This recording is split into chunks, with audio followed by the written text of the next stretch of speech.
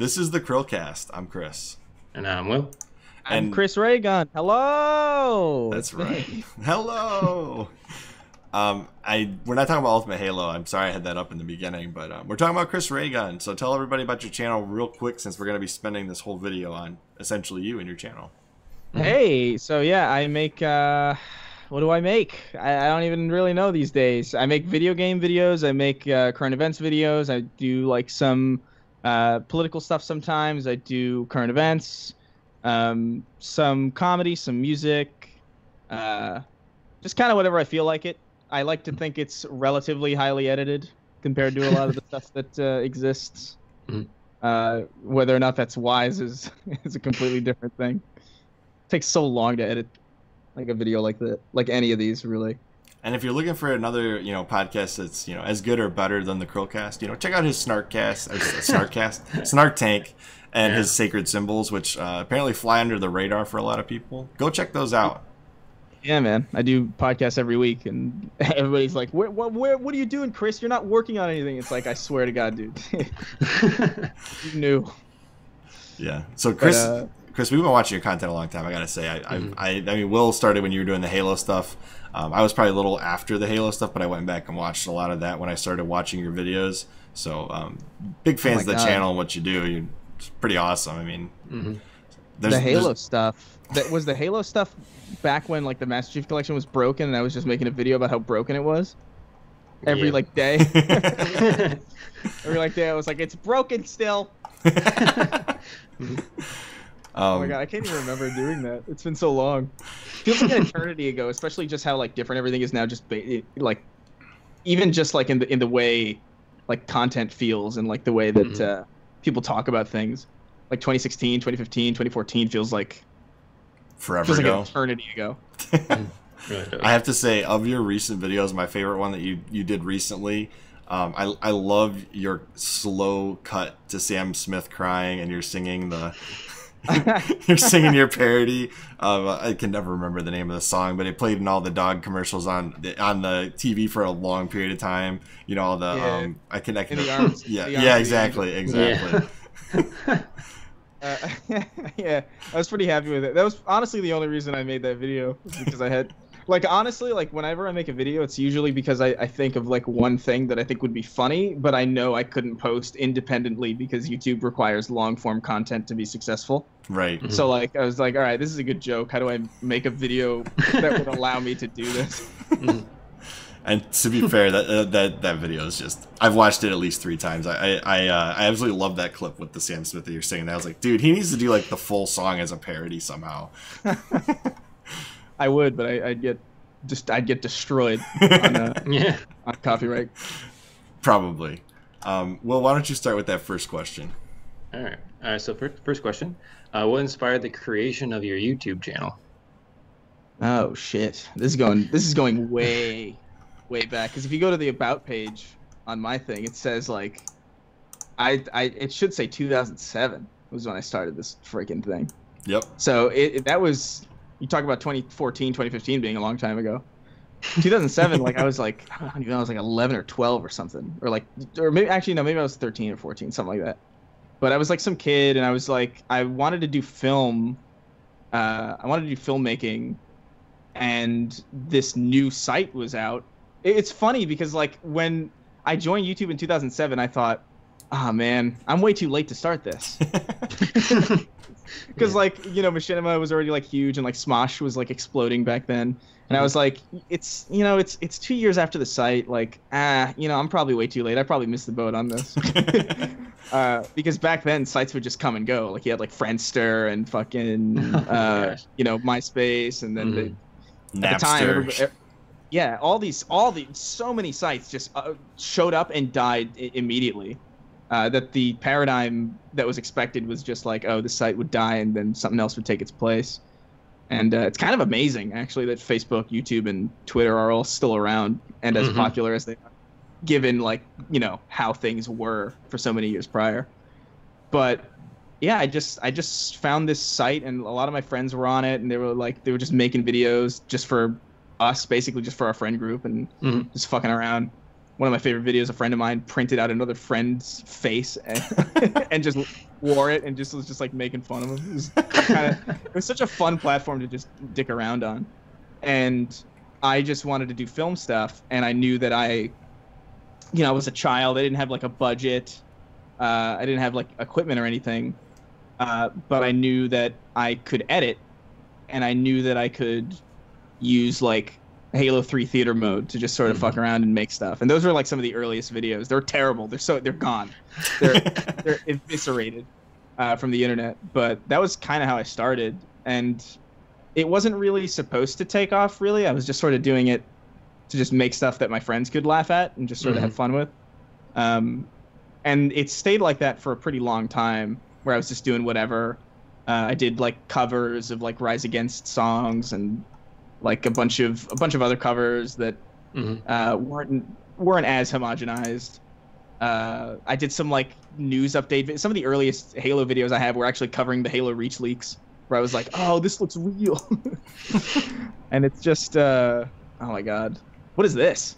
This is your glasses off playlist. Oh my god, I remember this. Yeah, so, I just like to put something up in the background while we're talking. Sorry, I didn't mean to distract you. I'm happy with it. It's pretty good gameplay, honestly. But yeah, I think that's the reason I started. Was really just I was just a kid, and just I was having fun on this new social media site. I didn't start taking it really seriously until like 2014, where I was like, oh, I went to school and I hated it. I spent a lot of money going to like taking film classes, and I just learned a bunch of stuff that I had learned on the internet already. So it was like a huge waste, and I was like furious. So I was like, all right, well, I guess I'm gonna try and get a job. And I tried to get a job, and I couldn't get one because you need experience for everything. And I just remember being like, I don't know what to do here, but I had this channel that had like amassed, I think at the time, about 600 subscribers, and I was like, well, that's not nothing.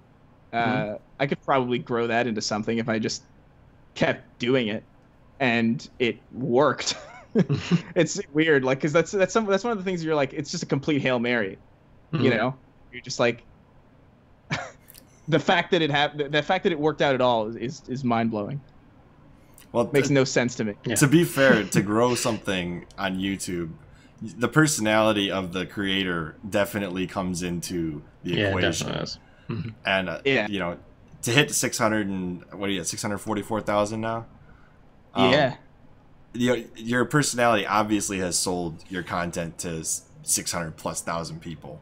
So that says something about you as a person, I think. Yeah, it's insane. It's frustrating though, because I know that my channel is like shadow banned in some ways. So it's like it's kind of frustrating knowing that like, oh man, it could be huge, but like the fact that it's as big as it is like not lost on me, and just like I'm super appreciative of it, especially because like a lot of the personality that's in the videos is just like that's not really like how I act all the time. Like I'd say that's probably me at like a party when I'm like really hyped, but like but like, you know, it's just a fun little avenue for me to just express a side of myself that really isn't super. This is, I would say, like my normal tone of voice, you know, where it's just kind of I'm a lot more relaxed. Well, you gotta sell like the biggest version of you, right? Like when you're on YouTube, it's so hard to sell yourself on like your normal day to day. I know that some people can do that, but it is really hard to grow a channel in the beginning if you're not selling the biggest parts of yourself, you know. And the animation that you show in your videos is very humorous, and it's it comes entertaining. across. Yeah, exactly. That part is not exaggerated.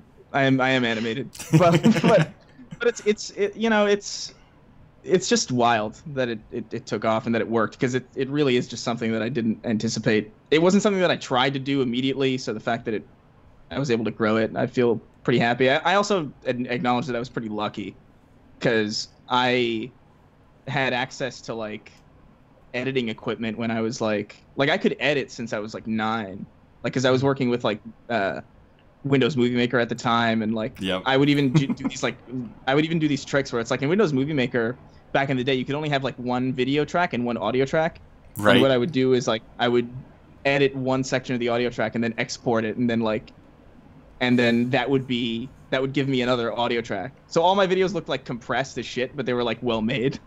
So I had a lot of practice at a pretty young age.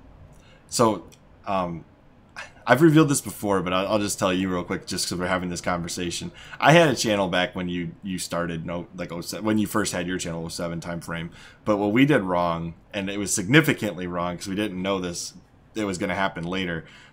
We put straight up professional music in our videos, and that bit us so hard when copyright really started hitting YouTube, because we did jackass style videos. Like we were trying to be the YouTube, like the jackass of the YouTube community, you know, like the guys in the porta potty doing crazy stuff. Well, we were just like a much more condensed, much smaller version of that, you know, no professional editing whatsoever.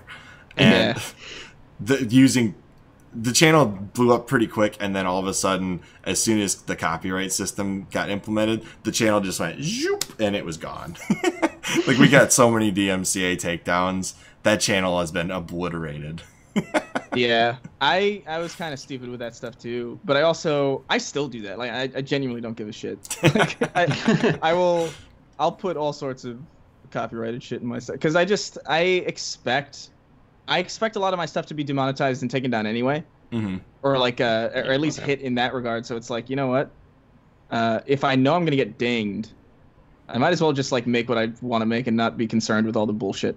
So I just sort of just do it, and I hide it pretty well because I usually like have it underneath a lot of speech, so it doesn't really ding the system. I don't know, man. Okay. Like that stuff is just YouTube has always had a problem with copyright, honestly. Like even back in 2007, 2008, like you had like Warner, WMG was like the group that was going after everybody at the time. Oh yeah. And then like later on in 2011, that was like Viacom's time to shine as like the new great Hitler of the time. And it was just like you just couldn't get away from it, and it gets to a point where you're just like, fuck it then, whatever. Hey, we did actually beat out Disney with our Little Mermaid parody. They actually released our copyright claim on our video. my I had a Little Mermaid parody too that didn't actually get dinged for whatever reason. That movie for some reason is just not in the database, I guess. But we did initially. I just had to fight it and we won. But like a recent example was like I did a video about the alien, like the Area 51 thing. And I had this whole like stupid thing where it was like, it was like an alien invasion. That'd be kind of fun if I just ended it with like some crazy like nonsense and just never explain it or never address it. And I used Rammstein, this Rammstein song. I think it's Ickville. They're like a German. Yeah, I know what Rammstein rock is. band, so it's like the names are kind of hard, but they and it was in the trailer for like the new Destroy All Humans remake. So it just fit so perfectly with like alien type vibe, and I was just like, I'm just gonna use this. I don't care. So how would you describe, given we're back on spacefaring things again, how would you describe your relationship with the Halo franchise after all these years? I think it's pretty intrinsic to who I am at this point. It's like this series is like ingrained in me in a way that like very few things are, to the point where it's altered my career. It had everything to do with like who my friends are, like the people that are still in my life or in my life because of this game, and just it's impossible to divorce this game from me because I feel like I just wouldn't even know who I would really be without it. It shaped a lot of my opinions on design, and it inspired me heavily early on to want to make games because just how good the overall experience was. And I was just like, wouldn't it be cool to just make something like this? It's, you know, I've been here through all of it. You know, I've seen. I was there with you know, Spartan Ops and like all that crap, and Halo 4 being like a mess, and Halo 5 being an even bigger mess. I was there with the I Love Bees campaign, and it's just been such a wild ride. And as much as like I feel like things are strained lately, I don't think I could ever pass up the curiosity of just seeing what the hell is going to be next. You know, I think I'm always going to have that bit of curiosity because I'm always going to have like some shred of hope that I mean, obviously, like nothing is going to capture the same nostalgia that you have, you know? Right. Like, so nothing is going to be as impressive as Halo 3 because just like that game's existence and like the time it came out and the age that you are when you experience it has everything to do with how good, has everything to do with how good that shit is. And, you know, I think as long as it's true to what I think makes the game unique and stand out, then I'll be all about it. But I'm definitely going to be curious regardless. Now your Even channel, as strained my relationship has been with it. Your channel name, ChrisRayGun, comes from the love of Halo, correct? Just... honestly, there's no reason. No? there is literally no good reason. Back on YouTube, I had no idea. Like, I was a kid, you know, I didn't understand like branding or like or brand recognition or any of that shit. I was just making shit for my friends, and I would change my name constantly, just because I just didn't care. It was like a screen name, you know, like people change their names on Twitter all the time or change their names on Facebook. That's kind of how I treated YouTube, because YouTube at the time was a social media site from my eyes, and it hadn't stopped being that for a long time. So I was like, for a while, it was just my full name. Then I just shortened it to Chris Ray, but I thought that looked really weird. And I didn't want to use my last name just because it was just, I don't know, it's unnecessary information. It's a bit too out there. It's also long and not very pleasant to say. So I was like, all right, well, and I was just trying to think of things that I could put after it. And gun was like literally the only thing that made sense. Like, there's literally nothing that you could follow Ray with that would make sense in any other context except for that. And it just so happened to work kind of well because like it speaks to kind of like some level of abrasiveness that the channel has and or used to have. I thought it fit kind of well for what it was, even if it was kind of, and it was also just completely unintentional. Like, I changed it to that, and then the channel exploded. So I was like, oh, so this is me now, I guess. And I was fine with it because it could have been way worse. I find that if you were to change your name at this point, like, it would just throw people off, you know, like you'd be like, yeah, oh. definitely. Yeah, there'd be no reason to do it. You know? And once you get that branding and you get the following, it doesn't make sense. So if you just accidentally fell into that name, it is like a really, like, it rolls right off the tongue, you know, Chris Ray. Yeah, it does. It's like, okay. Yeah, it's funny though, because like I used to make a lot of political videos, and they used to be like kind of like poking fun at like super like ultra liberal stuff. Like, not like I would say I'm a pretty liberal person. I would say I'm even like a pretty progressive person. But like, you know, you're easy to make fun of kind of stuff. Like people like screaming at like a teacher in the middle of a campus for no good reason, and just like the easy targets because they're just kind of fun to make fun of and just fun to mess with. And at the time, everybody thought was like, is his name Reagan, like Reagan, because he's a Reagan conservative? And I was like, dear God, no. That's awesome. It's not even spelled right for you to be that's such a stretch. Oh my God. Yeah, I know, but I remember seeing it a lot, and I was like, what? It didn't even cross my mind that was even something that... Didn't even cross my mind that that's what it would sound like when people would say it.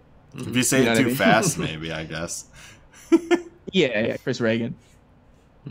Like a weird emphasis. I think this is a good time for Will to ask the next question. Yeah. So what's your favorite type of content to produce on YouTube? I like doing current events recaps, but I do also... They're just so stressful to make because it's just like trying to find something that is both ridiculous enough to have fun with, but also contentious enough to be interesting. Is like a really difficult line to cross because I don't really want to... I never want to make a video that's like super serious. I hate didactic videos, especially when they're like political in nature, because like realistically, I don't know what the fuck I'm talking about. Like, I don't know what, like honestly, I'm not the president. Like, I don't know what the president knows. I don't know, like, I have my beliefs and my opinions, and I'll speak out about them when I find it necessary to do so. But it's also like, it's also one of those things where it's like it feels disingenuous to tell other people that they should think the way I think, not having a background in political science or not having any like real exposure to that environment other than just making videos occasionally laughing at people.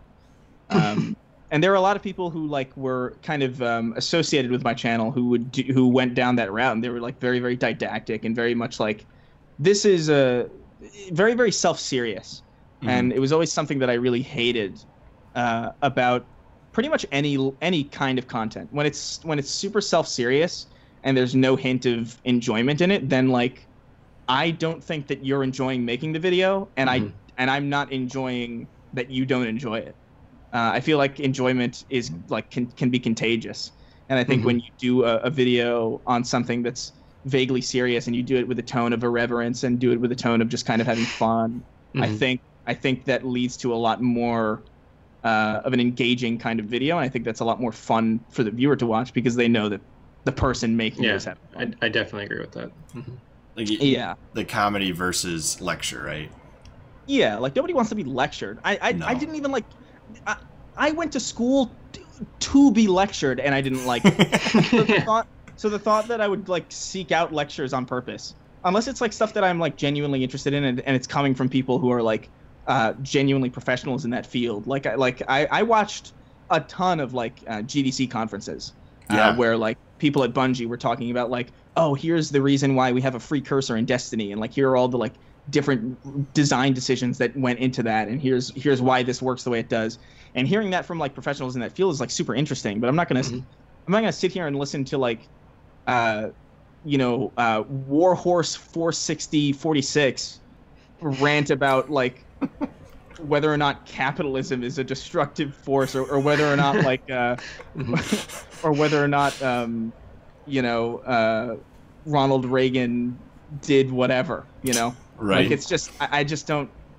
I find it really self-serious, and it's just unappealing to me.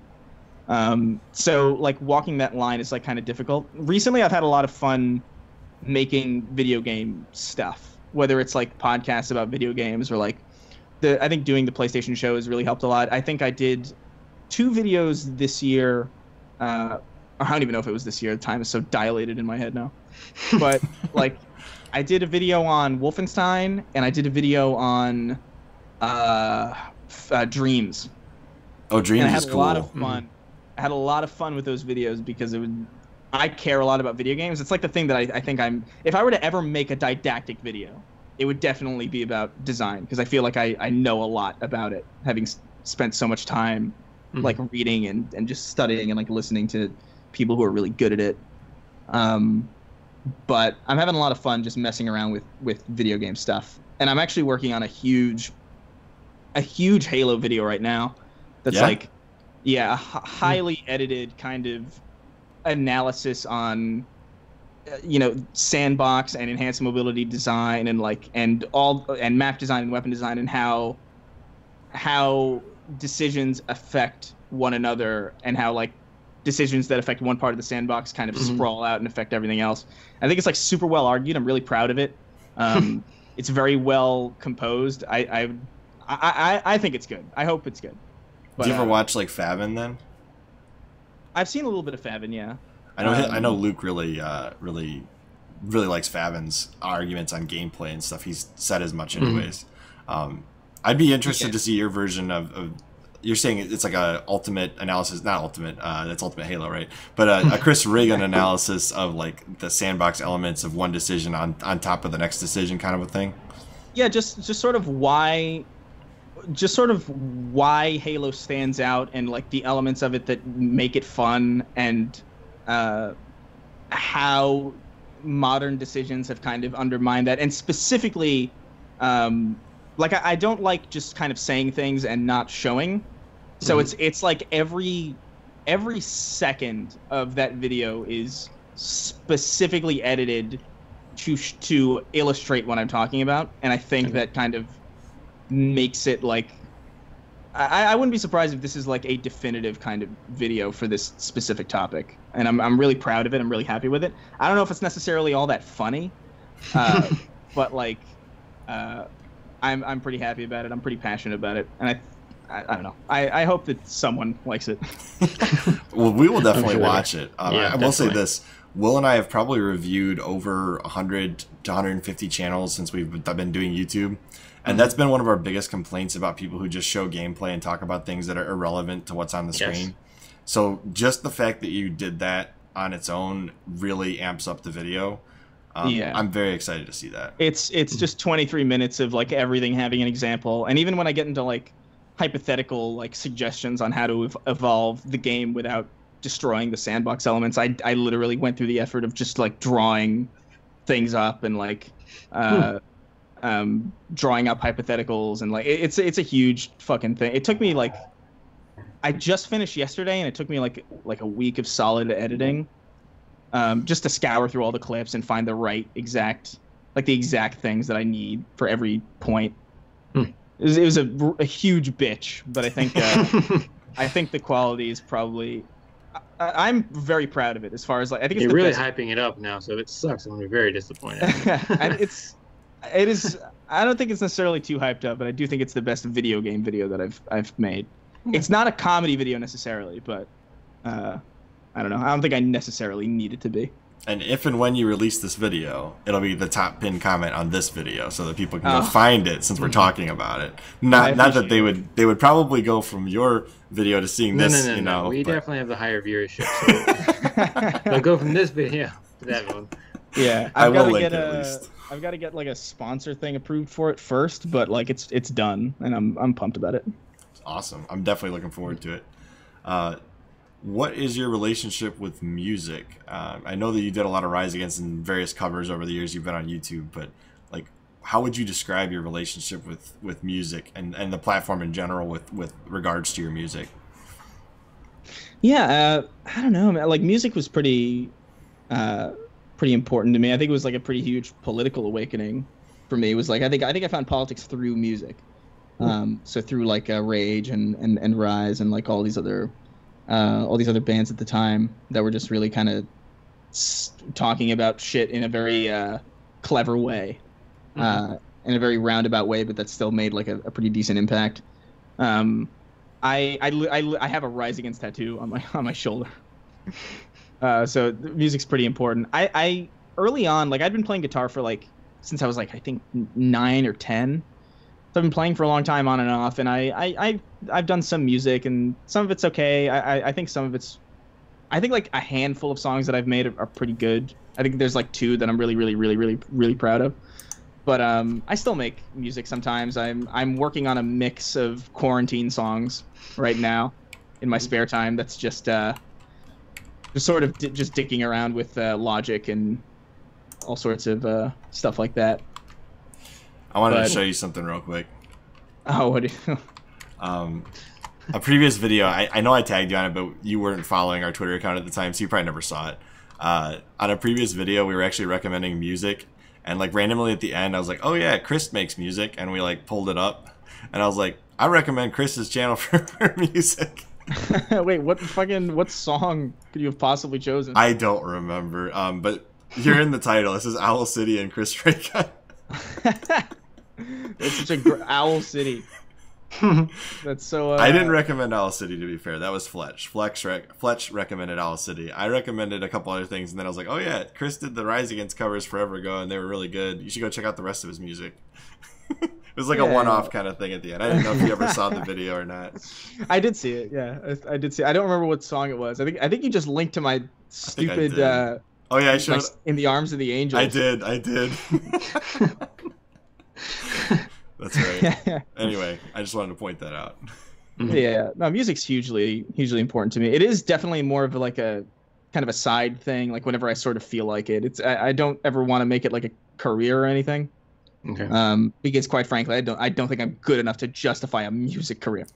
Like I have fun making music and it sounds decent and it sounds fine, but like I'm not trying to play shows. I did enough of that like in high school and all that nonsense. So were you in like the band in your high school, or did you just do like your own thing? I was in a band. I was in a few bands, and I hated every single one of them. Because like every single band in high school is just like, I want to be like this. You know what I mean? Like it's just like, oh, I want to sound like Disturbed, and I was like, why do you want to sound like Disturbed? Yeah. And it's just so weird, and it's, I don't know, like I just was always forced to play music that I just didn't want to play, and then like every time I would find something that I liked, the lead singer would just be like, I got an idea, and then he would just take it and just completely destroy it. And it's just like, I remember this one thing he wanted to do, like all he said was like, I want to do like a song where there's like it's like one round in the chamber kind of song. And I was like, I don't know what that means. And I was like, all right. And I played some chord progression that I thought was pretty good. And he was like, yes, now let's drown out all of the guitar of it and just keep the bass chords. And I was like, what? What's the point? Like, why'd you have me do this? Why didn't you just play these chords on a keyboard if you're just gonna drown out all my garbage? I don't know. Like, maybe I just don't work well with others. But like I really hated like just the band experience. Maybe I just had like a bad group of people that I just didn't really care for. It was never my good friends who were in the bands with me. It was always just like people who just, you know, I vaguely knew who also had an interest in music, and they were always like really pompous theater people. And it was just, I don't know. I couldn't really get behind it. So it really is just a side thing for me. I think the thing that I would really love to do genuinely, I know this isn't related to music at all, but before the pandemic destroyed everything, I was working on like stand up, and I was going out and doing like doing sets. I did like 3, and the first one was really, really good. The second one was horrendous. I bombed so bad. And then the third one was pretty okay again. And I was like getting excited. I was like, oh, this is fun. Like, I like this. This is something that I could really see myself doing. And then like everybody had to stay home now because the world is ending. So I'm kind of bummed about that. But who would you say you look up to as a potential stand-up comedian in the future? Like if you were to become famous and somebody's like, hey, Chris, who is your inspiration? Yeah, I don't want to be like. What I'm doing is really just kind of taking the persona that I've developed and kind of doing it live, moving it into a live action environment, and just like playing down the speed a little bit. Obviously, because it's not hyper edited, it's live. So it's just, I'm kind of messing around with like how I want to do it. But obviously, like I think like George Carlin was like huge. George Carlin was like the punk rock of comedians. Like he was just this dude who was like, this is how the world is, and fuck you. And it was like so great. And him and like what a description. Him and Norm Macdonald, who's another weird, just strange. I don't know if you know who Norm Macdonald is. I do know who Norm Macdonald is. He's not necessarily like a huge like mainstream comedian nowadays, but like he's like one of the funniest people I've ever seen. Because just I can't think of a single person who just speaks in the way that he does, and who like is funny in the way that he is. It's just a very interesting human being. But I'm honestly even just inspired by like friends of mine, like people like Psyche Pebbles is like such a hysterical human being that I just can't believe anybody is as funny as he is. But like Dave Chappelle's like huge. There's a lot of them. Larry David as like a writer. Obviously, because he didn't really. I've never seen him do stand up, but yeah, there's a lot of. I'd say I have like a pretty Mitch Hedberg. I have like a huge list of like people that I really like. I'll listen to like over and over again. Did you like early on in YouTube, were you a fan of like Bo Burnham or not really? Oh yeah. I thought Bo Burnham was like really cool. I like Bo Burnham a lot because he really does. He really is one of those dudes who like just kind of does what he wants. Like he'll like, hey, here's a stand-up special that's like really depressing. I'm like, wow, why does this work so well? He might be one of the most unique ones, I would say. Yeah, Bo Burnham is like if Dimitri Martin wasn't one note. It's the best way that I could describe Bo Burnham. But yeah, like there's so many. I know it's frustrating because I know I'm missing some. Because like anytime you think off the top of your head, you know, you're always gonna forget something. Oh, absolutely. But yeah, definitely like Bo. Bo's an interesting person because he does a lot of introspective comedy, and I don't know if anybody else could really do it the way he does. But somebody else in that vein was like Tim Minchin, who's this Australian comedian who does like musical stuff that's also like very funny, but it's also depressing and like kind of heartwarming. There's a lot of what a ways mix. Oh my gosh. Yeah, it's oh my god, what is this? It says how to YouTube advice from an idiot. So this must be like oh my god, old I stuff. saw that and I had a panic attack because I was like, oh my god, I swear to God that video is not public. But yeah, I would say that those are the main drives. Well, on a less serious tone, Will, what's the next question? All right, so switching topics completely. What are you looking forward the most in Halo Infinite? The thing that I know I'm going to, the thing that I'm pretty confident I will like is the art style, because that was like a huge thing to me. Was when Halo's original art style is just so impactful to me, and I don't even really know why. I don't think it's nostalgia either. I do genuinely think that there's a quality to it that is kind of objectively measurable in just how right everything looks in Halo 3. And in Halo 2, obviously to a lesser extent, but like I think even the art design in Halo 2 is like pretty fantastic. Yeah. Just like the ruins of Delta Halo look like. I remember that was like my favorite level. I would replay Delta Halo all the time. Yeah, me too. It's just such a cool looking space, like these ancient like temples and like this gondola. It was just so cool. And the fact when the Infinite trailer dropped and it panned out from that vista with like the smoke going up and you got to see Chief's helmet and it looked right again, was just such a huge, it was like the E3 announcement trailer. This and one? It was just, yeah, that one. It was at the end of it. And it was just such an amazing, I screamed actually, like a loud, it was before this. Oh, sorry. Just a little, but like, yeah, right there. This blew my mind when I saw it. Because I was just so certain that we were stuck with this ugly style, and that 343 is just kind of like, no, it's ours, and we, like, you know, this is the way we want to make it, and that's what it felt like, especially after Halo 5 and how like disappointing that narrative was. It just sort of felt like they were just sort of doing shit just because they could, and I thought for sure that, oh man, I don't even know if I'm interested in the next Halo game because I just know it's just gonna look like a mess. And then this trailer came out, and I was like, I cannot believe it looks right. Like everything about this trailer looks correct. You know, like even like there are some designs that I wasn't a fan of that are still around. Like I wasn't that huge on the Warthog having like red gas cans on the outside, but like it was always like minor stuff. Like the big thing was like the Spartan armor and how it used to look so cool.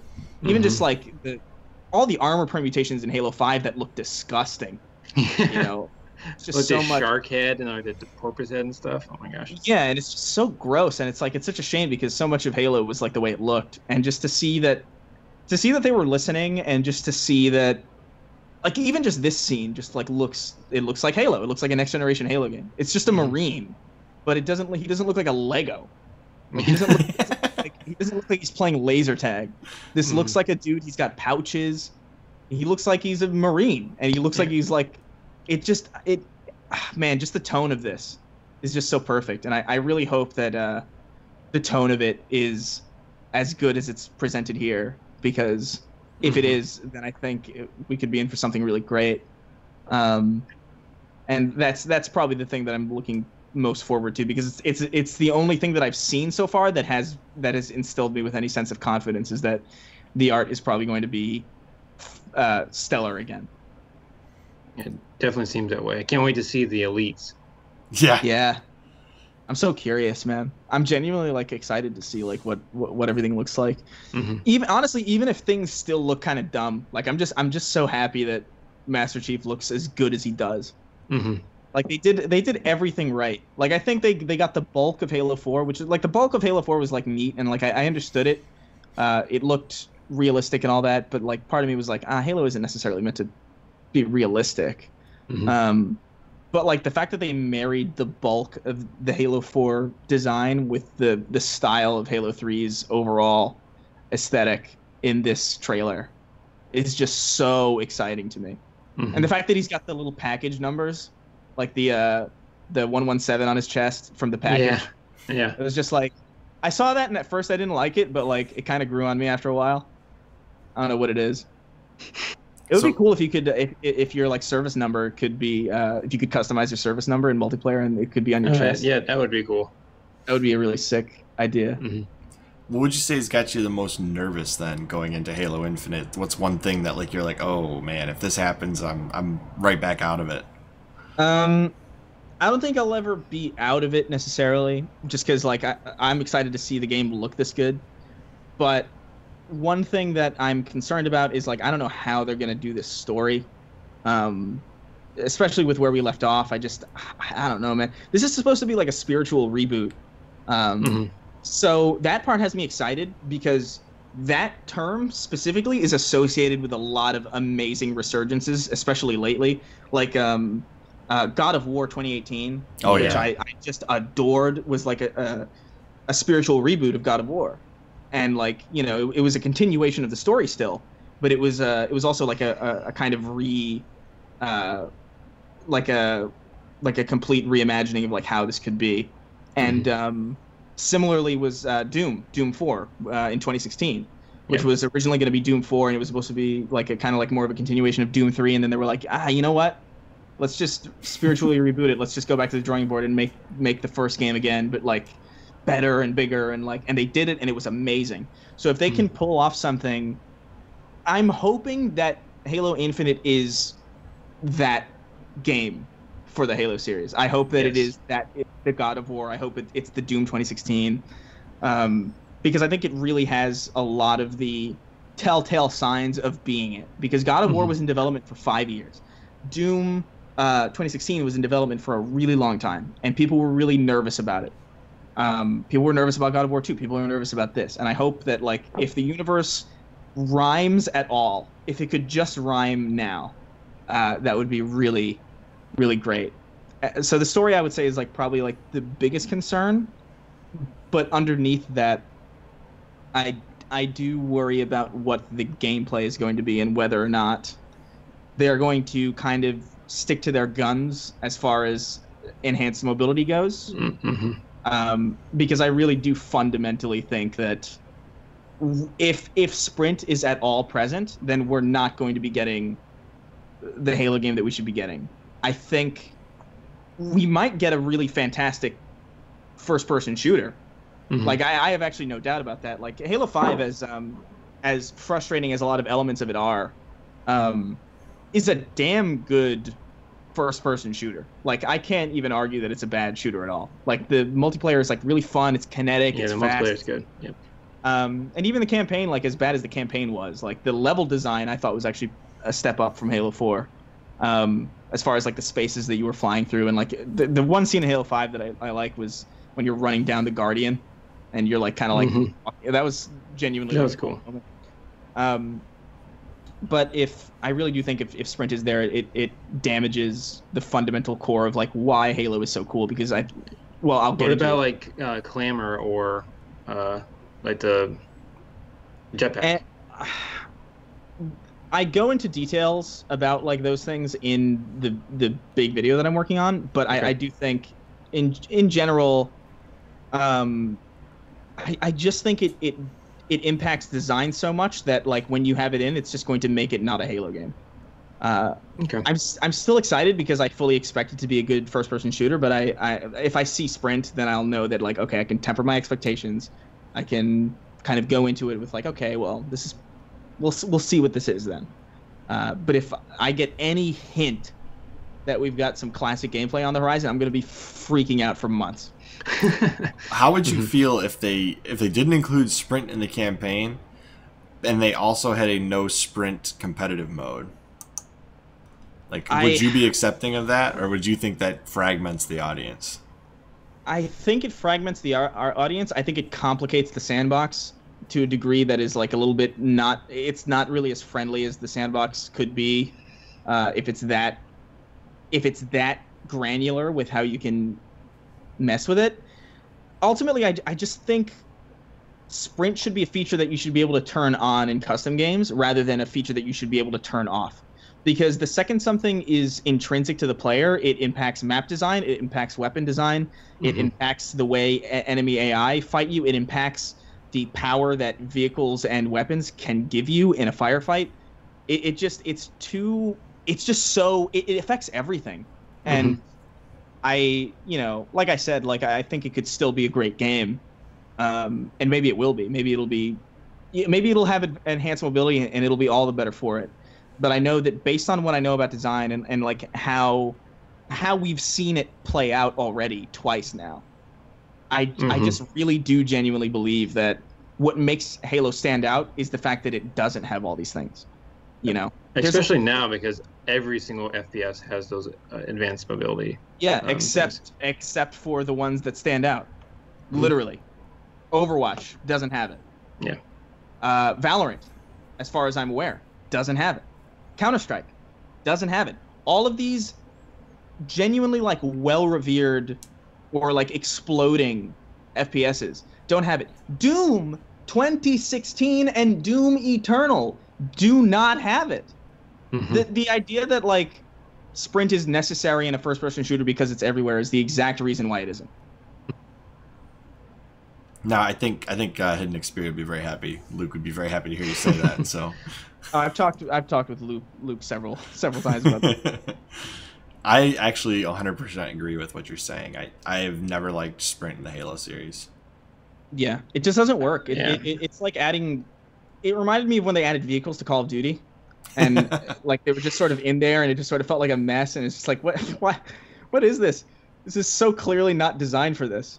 And again, that's not saying it can't be fun, right? Like it's fun to like play Call of Duty game and get on a stupid little ATV. It's fun in Halo 5 to like sprint, dash, clamber, climb, but it also just kind of becomes not Halo. And if I want not Halo, I have literally every other game to do that. Yep.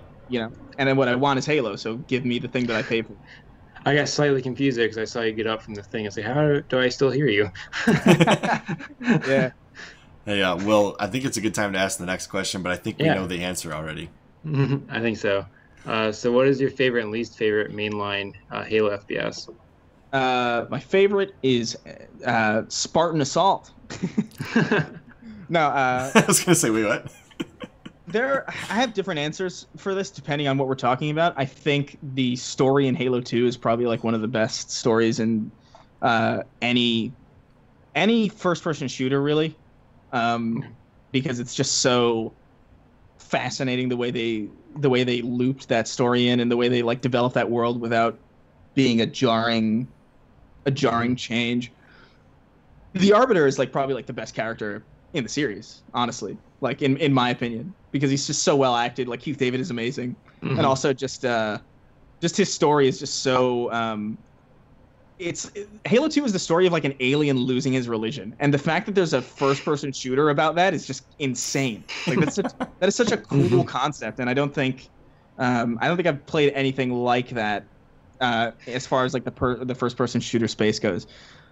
So story, I would say Halo 2, and the rest I would say Halo 3. Halo 3 is just so. I know Hidden Xperia would love this, but it is iconic. It's an iconic game, and everything about it. There's so little flaw in Halo 3. The biggest flaw in Halo 3 is that the campaign isn't. The campaign won't donate millions of dollars to you personally. And that is the biggest flaw. Like, it's just not as incredible as it could be, but it's also still like such a fun ride. Like the fight with the two scarabs on the Covenant level. Oh my gosh, like, that's awesome. Just like and driving a chopper through the Ark and just Savo Highway, and like all these levels are just like genuinely like the Warthog run at the end. It's such a good single player. And the multiplayer is amazing, and like Forge is insane, and custom games is insane, and theater mode is groundbreaking and astounding that it's not in games anymore. It's been replaced by this weird photo mode thing now that exists in like so many games, and it's like it's like this is just worse theater mode with more filters. You're making me want to just like cut the podcast and just like play Halo 3 right now. No, I've been thinking that this whole time. I have replayed Halo 3 probably more than I've played anything, for sure. That's probably the same for me, honestly. I think I've got more hours in Halo 3 than I have in some classes I took in college. Like, it's just like so many hours. Well, that's definitely true for me. Now you got to answer worst. Wait, I didn't. Oh yeah, my least.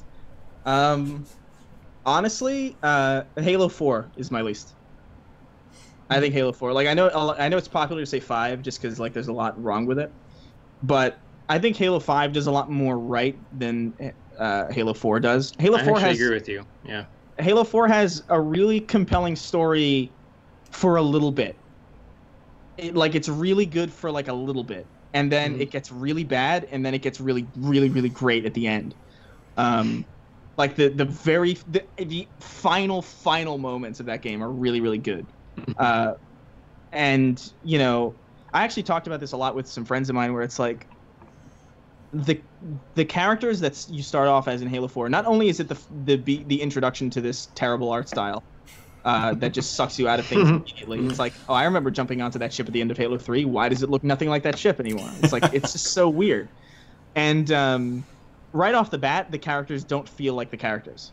And right off the bat, you feel like something is wrong. And it's like, this doesn't sound like the people that I've been playing as for like a decade now, and something's like really wrong. And I realized what it was. It wasn't necessarily that Master Chief was talking so much. It was that it just happened too quickly. You know what I mean? Like in God of War 2018, Kratos is like, it's been several years, so Kratos is definitely like mellowed out, but he's also still very recognizably Kratos. And like at the end of that game, you go through the journey, and then like at the end of that game, he's like a different person. But it's like you've seen a believable shift in personality based on all the shit that you've done. And in Halo 4, there's a character change in Master Chief and Cortana, but it's never really earned. Like it never earns that character change. I totally agree. So even though like the story is like mostly pretty great, I can't get it out of my head that like they're just expecting me to believe that these are the characters when it's so clearly not. Like it would have made sense. It would have made a lot more sense for him to just talk more as the game went on, and as the threat of losing Cortana became more and more real. Rather than just sort of starting it out and then he just doesn't shut up. So, you know, and that the worst part of that game is without a doubt the librarian showing up and just like like just doing this weird like I've sped your evolution tenfold. Yeah, and then nothing happens though. Yeah, it doesn't do anything. It doesn't impact the gameplay in any way. It doesn't like give you some new ability or anything. Not that I would want that, but like the fact that they show it in such a drastic way. And it's this huge like Deus Ex Machina thing that is just so poorly told and so poorly done that it just like ruins the rest of the game for me. And on top of that, like the multiplayer isn't good. Like the Forge was like destroyed and gutted, and it just looks hideous. The theater mode was broken. It had kill cams, it had perks and loadout. Everything about Halo 4 is just such a huge misstep. And I kind of forgave a lot of it because it was like a beginning entry. So like, all right, it's them finding their footing, whatever.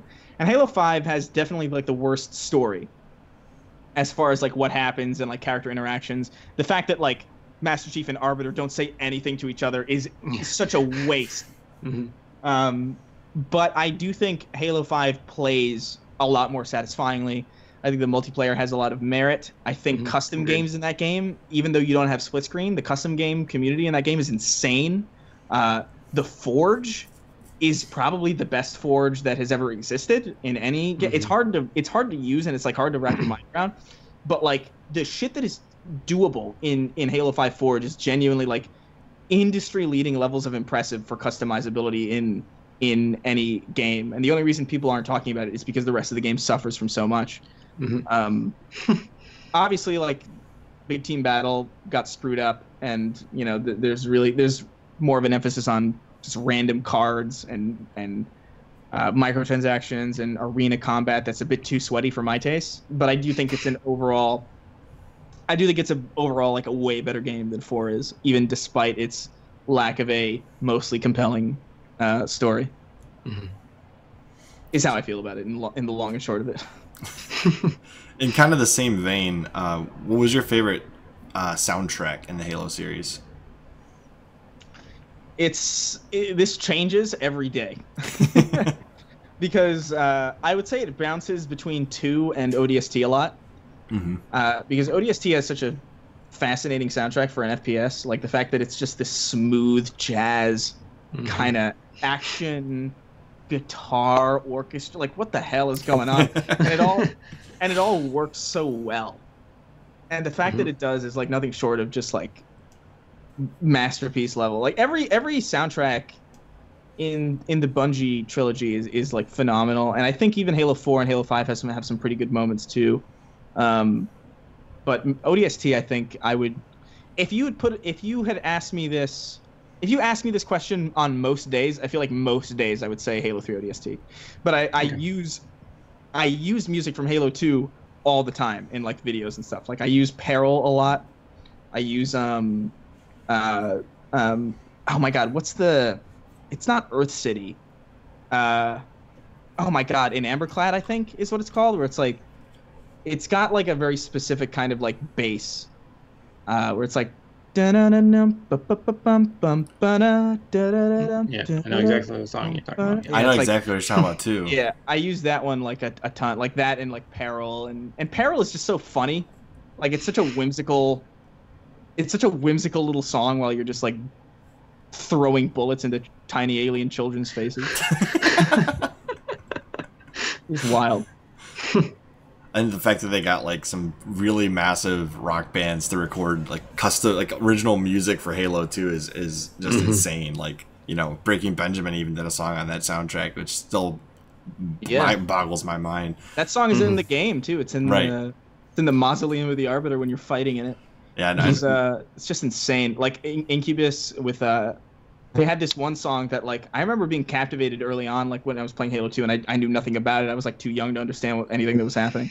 I was like playing it, and it was the scene where you're like the Arbiter and you're flying the Banshee through the storm, and this music comes on, and it's called Follow by Incubus, and it's on the Halo 2 soundtrack, and it's just the craziest thing. Like it just comes out of nowhere, and it's like I would fly away from the fight just so I could hear it. Because this was like this was pre YouTube. Like you couldn't just download you couldn't just really effectively download the song or like search it. So like that was the only way that I could listen to that song, was like playing Halo 2 and like flying away from the fight just to listen to music. It makes me sound ancient, and I'm only 20. Yeah. That's the same reason I kept replaying the bridge level. I mean, I love that guitar riff when you're going across the bridge. I'm just like, oh my gosh, this is epic. This is Halo 2. Yeah. Metropolis is a classic one. Names escape me all the time. I just have a hard time with it sometimes. I replay that level every time I play that game. Like I go to that level first. It's one of the best. Like Metropolis and Delta Halo, and even honestly, even Cairo Station is like a really fantastic intro. It is. Halo 2's levels are really great. It's kind of amazing too, because Halo 2's levels are so linear, and the fact that they're able to feel as open as they feel is a huge testament. I think it's a good time for you to ask the next question, Will. Yeah. So do you feel divided between the different content that you make on your channel? Channels. I suppose. I mean, any bit of work that you put into something is work that you're not putting into something else.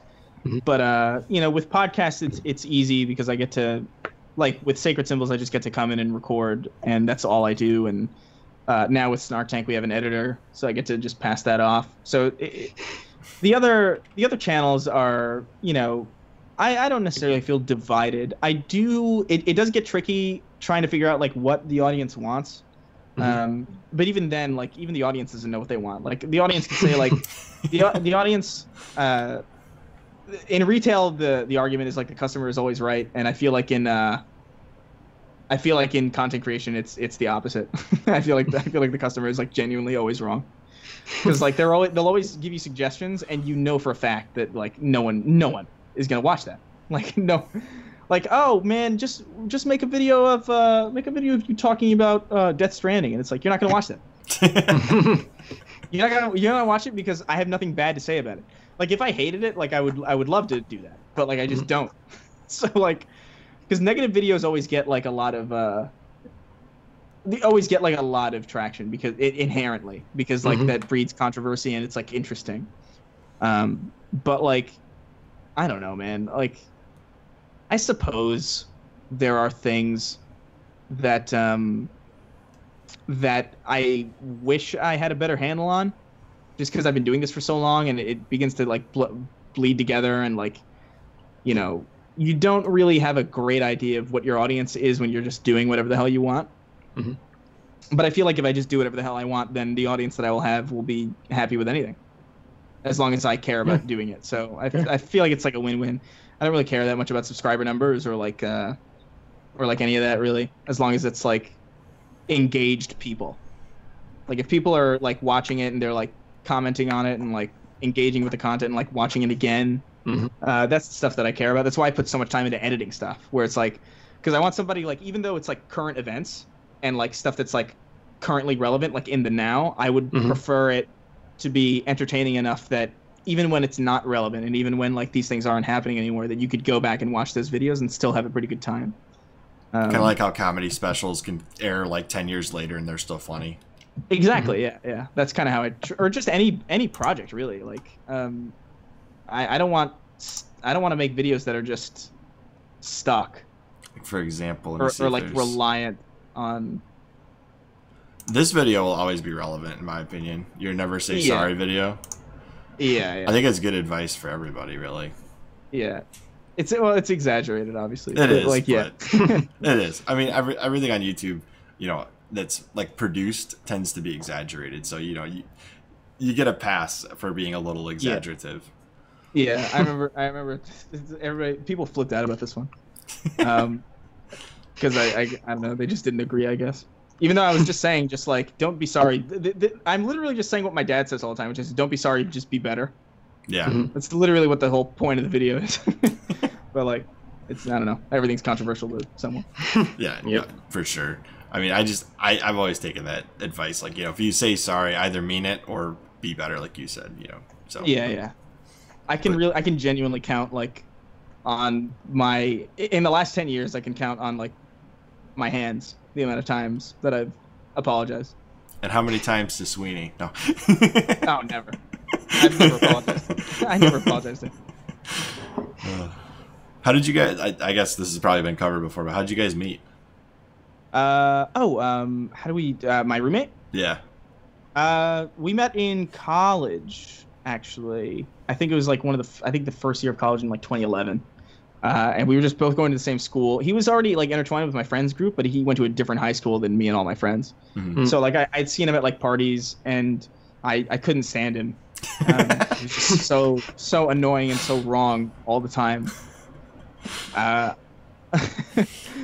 It was a weird, like, I really loathed him, like genuine hatred. Like I wouldn't go to places if I knew he was going to be there, because I was just like, oh my god, this guy again.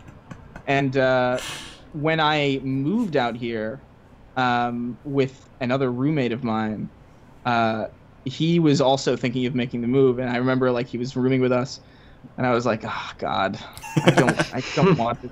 Like, I think genuinely, like, when some of the first appearances, when he would show up on my channel or on my second channel, I genuinely didn't like him. Like, that was genuine disdain. But then, like, I don't know, you work together for a long time, and it's like, obviously, that kind of falls off. Makes sense. But I thought that would be a funny little fact. Like, the very first time, like, he has this thing that I ruined his life. Because he does this thing in the first video that he's ever been in on my second channel, where he goes like, he walks up into my room, and he just walks up to me like while I'm recording, and I wasn't expecting him to show up because I didn't want him on the channel. Like, and I said, oh, this is, and I thought about using his real name, but I was like, oh, I don't want to give his real name in case he doesn't want that. So I was like, oh, this is Tom Sweeney, and then he just said, and he says, hi, I'm Tom Sweeney, and I hate the gays. But he continues it by saying, he says, I hate the gays. You know, I can't stand that they're just regular humans. But I cut it off to make him sound like a complete asshole. Oh no. Is it which channel is this on? It's on the Snark Tank channel. Oh, Snark Tank. Okay. Oh, that's right, because that was rebranded when you guys made the podcast the main focus of the channel, right? Yeah. The Snark Tank used to be just like a name for like a tank of garbage that I would just like throw random stuff on. It's really really early on. I think probably. I'm gonna just sort by old. Yeah, sort by old. But yeah, I didn't like him in that video. I was like maybe coming around to it, but like I genuinely trying to remember where the hell it was. It's actually bothering me that I don't see it because I could have sworn. Oh wait. It's that one of next to the kangaroo one. This one, the time tree hates. Okay. Yeah, the one with yeah. Look at just the disdain. You look like you're ready to just. You look like you're ready to just like. All right, I got you, buddy. Yeah, I was recording because I was working on a video and it was just like taking forever because like Premiere was being a complete waste of space, and he just walks in like a jerk with no respect for personal boundaries. He doesn't strike me as the type to have like personal boundaries. No, he definitely doesn't. I was just literally. It's funny because you could tell like we're not friends yet. It's yeah. It was complicated, but like if we're friends now, and you know. And I cut it off. I totally just cut it off and made him look like a terrible person. Is that a katana? Yeah, that was another roommate we used to have. He's insane. He was the friend that I moved there with. Okay. Yeah, but that was a trek. It was a journey. I know we keep like switching kind of like where we're focused here because this is we're not very focused, I guess. That's fine. It doesn't matter. What are some of your? You think I have a? You think I'm focused? We're gonna have to put timestamps in this interview because otherwise people are gonna be like, "How did you get from here to here?" Yeah, exactly. What are some of your favorite Halo-centric YouTube channels? Oh, Halo-centric. Why are you black? Oh man, love that title. What is? Wait, what was the question again? I'm sorry. What are some of your favorite like Halo-focused YouTube channels? Definitely, Hidden Xperia is the one that I kind of always go to. He's also a friend of mine, so I can laugh at him for being passionate about something that he cares about, like a nerd. But it's him. I would say Late Night Gaming. I watch a decent amount of Favin. You know, those are the main ones, and the Actman, obviously. But Actman's more generalized, obviously. Mm-hmm. He started out as more Halo and kind of changed. Yeah. But like, I would say those are the main ones. That's honestly like the main content that I watch. Like, I don't keep in touch with any other genre of thing. Mm-hmm. Like the only other thing I'll listen to is like I'll listen to My Name Is Bife because he does like really good like Destiny lore, but that's about it. That's just that is really good. Yeah, that's just because me and Sweeney have just been like engulfed with this stupid lore now. Yeah, well, there's so much to it, and you have no like it's not in the game at all. So yeah, it's really good though. It's like some of the best lore I've ever heard, genuinely. Bungie like develops like massive lore in the background of games. Like I don't know if you ever heard of the Marathon trilogy they started with. Oh yeah, no, that was the first game that I played from them. Oh, okay, so you did actually play Marathon. You're one of the few people I've talked to that's actually played these games. I know a lot about the lore, but I haven't played a lot of the games. It's kind of weird. I'm in that like a different scope of. They haven't aged super well, like many of the games. They are pretty much free to play on phones, though. If you go in the App Store, you can download them right to your mobile phone and play them directly on your mobile phone. That's insane. I didn't know that. I've got all three of them on my iPhone XS Max, and they play just fine. So, so I guess you just kind of led me to believe you don't watch a lot of non-Halo centric YouTube. Is what you're saying? I mean, occasionally, like I watch like pretty much it sometimes, and they're like they do like a movie commentary. Okay. But yeah, the stuff that I watch is so all over the place. Did you I sent you a video a while back. I don't know if you actually ever watched it. I know you probably get flooded with tons of messages on Twitter and whatnot, but did you ever watch this guy's channel when I sent you the video? Which one? Tell Me More. He had the televangelist video that I sent you. Holy Ghost fire! Holy Ghost fire! Oh yeah, no, I did. You did actually watch it? I did. What did you think? It was something. That was something. I actually don't. I barely remember it because I watched it like when you sent it. He like. Oh yeah, no, never mind. It all comes back to me. Yeah. Jesus Christ. It was. Oh man. I will. The full disclosure. He's a friend of ours. He's been on our channel a few times, but I genuinely find his videos like he doesn't put them out very often. He's like a mini internet historian almost, like with an actual face to it. But I think you should watch some more of his videos if you enjoyed this one. That's all I'm gonna say about that. He's got such great stuff.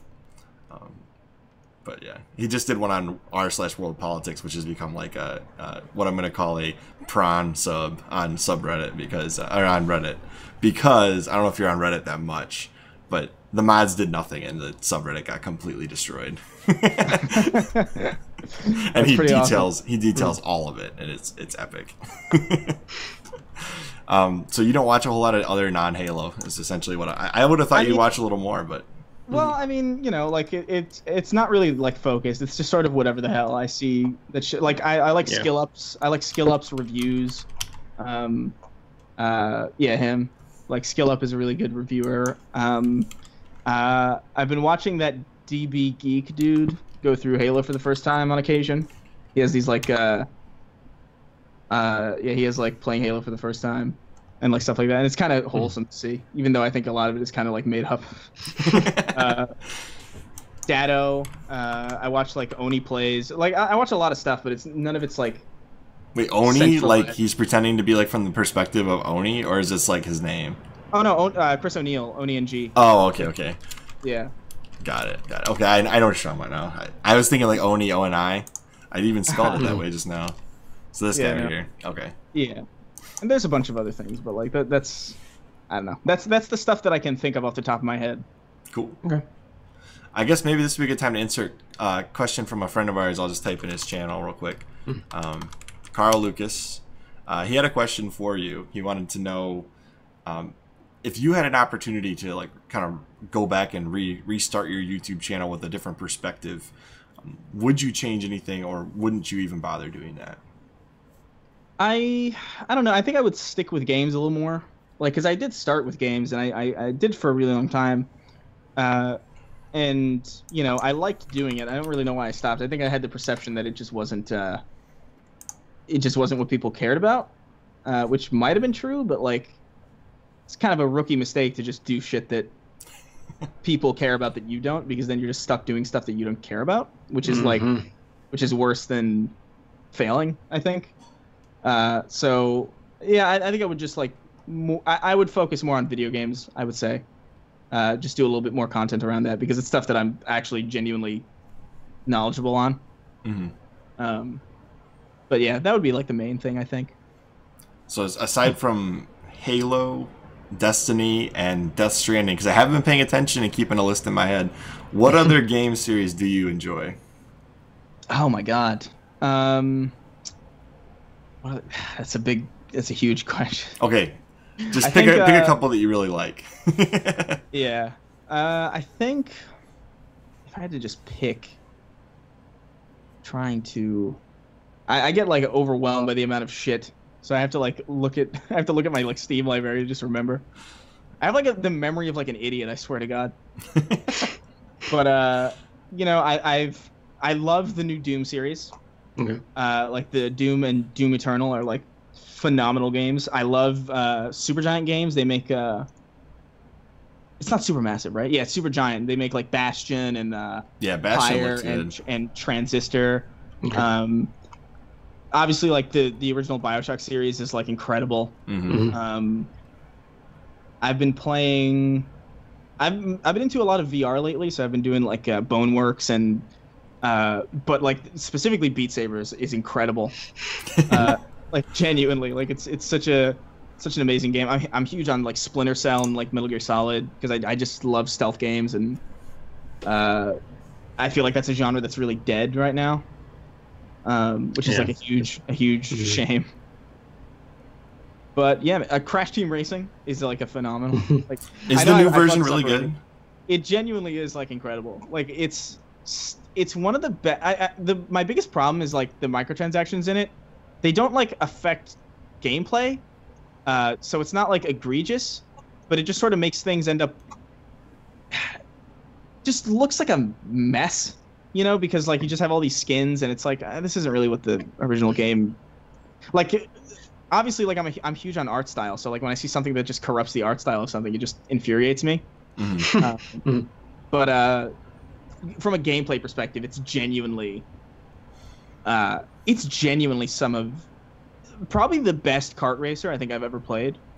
Okay. But I already had a bias going in because I already thought like Crash Team Racing, the original, was already like miles ahead of Mario Kart and miles ahead of any other kind of kart racer at the time, just because of the sensation of speed that game gave you was just so far and beyond.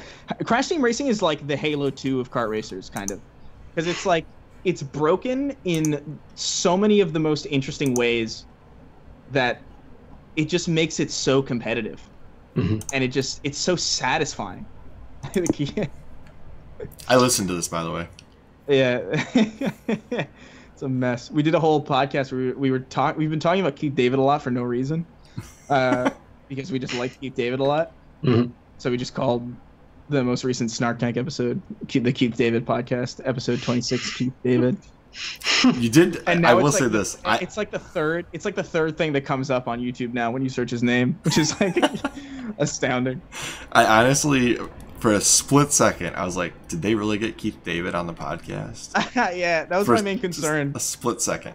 I was like, no, there's no way. And I put it on. I was like, yep, nope. They did not get Keith David on the podcast. Yeah, no. Good Lord. I would end the show. Like, I would stop.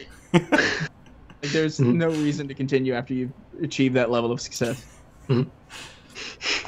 I ask Will, I've said that a couple times about some of the guests we've had on. Like, when you agreed to come on, I was like, Will, this is like it. We're done. Like, this podcast's over. Chris was very, very excited. A little bit. Just a lot of it, really. But I appreciate that. Will, you got the last question here? I think that's it, right? Yeah, it's kind of a question. It's like, is there anything that we've missed you want to discuss, or any cool stories you want to talk about?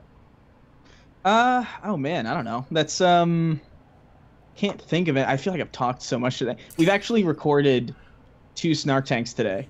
Oh my gosh. So this is the third podcast that I'm doing today. Oh, wow, okay. Because like we're moving, so we're trying to get like ahead of schedule. But I don't know. I'm all out of talk. I feel like I don't know what. You know, like I don't know really. Good news for you is the next 2 videos you don't have to talk as much if you don't want to, and they'll be much shorter. Yeah. Yeah. Good. That'd be sick. I just want to say definitely thank you for agreeing to do this interview, because learning about the people that I've been watching on YouTube is one of the most fulfilling things we've done since we've started doing this podcast. It's really cool. Finding out they're actually real people is always fun. Yeah, it's always jarring, right? It's really strange. Like I feel like I can actually have conversations with people on the platform now after doing all these. It's really fun. I really enjoy it. So I just want to say thank you for agreeing to this, and we're gonna thank you again on Friday. So I'm gonna sound like a broken record by the time we get to Friday. So. Well, no, I appreciate it, man. That's really cool. I know exactly what that feels like, because I remember just kind of sort of like when I started like getting into contact with people, and it was just like, what the hell is happening? This doesn't make any sense. Well, I guess we can conclude this then with, definitely go subscribe, youtube.com/ChrisRayGun. If you haven't already, if somehow you're one of the 400 people or so people that is actually watching us, and you're not watching ChrisRayGun, you should go do that. I definitely think it's a good option. Yeah, so. It's clearly Chris's dummy account then.